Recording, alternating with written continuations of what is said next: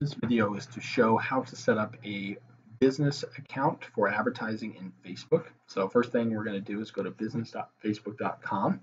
Once you're logged in, you'll click on your business account. Then you're going to go over to business settings. In here, you'll see a side navigation with people, partners, and all this is important for later. First thing we're going to do is create an ad account. So we'll go to ad accounts, click plus add, and in this case, go to create a new ad account. So we're going to call this one Smart Systems. Create the account. The next thing it's going to do is ask us what people that we want to associate with this ad account. So we'll choose those. You by default, whoever's logged in will be chosen.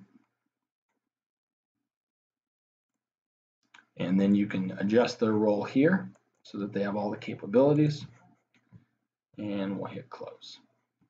So now, if we go down to that, the account's created.